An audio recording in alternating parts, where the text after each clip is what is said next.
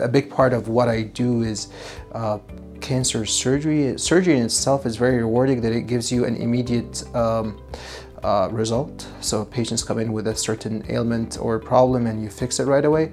But what is specific to cancer surgery and complex surgery is that some of these diseases, which are known to have a very short survival, you can actually have a humongous impact that is immediate and long-lasting for your patients. Relay information and be upfront with them like I would with a family member, and be emotionally invested in their care and thereafter in every part of their surgery and perioperative care, the same way that I would do with my father, for example. And that resonates well with patients, makes me feel better and more satisfied as a human being and as a physician. So I trained at MD Anderson to do complex surgical oncology and hepatopancreaticobiliary surgery, which is a subset of called HPB, which is known as HPB or hepatopancreaticobiliary surgery. It's a special fellowship or training where we only have 13 or 16 spots a year in the entire country. So it's actually very sought after, and it's a very unique training and set of skills that I have.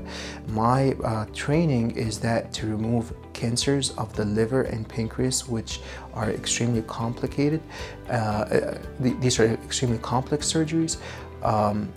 But what we've been able to do is, for example, not only resect tumors of the liver, but resect tumors of the colon, of the small intestines that have left the colon and small intestines and landed in the liver, making these patients stage 4 or otherwise will not have any good hope of cure. We've changed that, where we cut these cancers that have spread into the liver. We've treated those stage 4 patients with excellent 5-year survival of 58% or more. So in fact, we've transformed colorectal and other metastatic disease to the liver from something that would kill or scare patients to a chronic disease like diabetes or high blood pressure that we treat in multidisciplinary ways and prolong the patient's survival with good quality of care. We also treat pancreas cancers of the tail, body, or the head of the pancreas through procedures called Whipple surgeries or subtotal pancreatectomies, whether laparoscopic or open, using minimally invasive techniques, and we've had excellent outcomes. The good thing here specifically at UT Health is that I also have a residency program, which is an educational program for young surgeons to become trained, and I also I'm the supervisor or mentor for many medical students. So I think it is perhaps not well highlighted, but the satisfaction a surgeon or a physician has from teaching young medical students or young doctors to become surgeons is huge. So I guess one of the best parts of my day or my practice is to have to train and mentor younger physicians into becoming to learn how to do surgery and to operate. The other nice thing here is patients are very easy to speak to and very grateful. They're very happy that they have the kind of services that I provide here.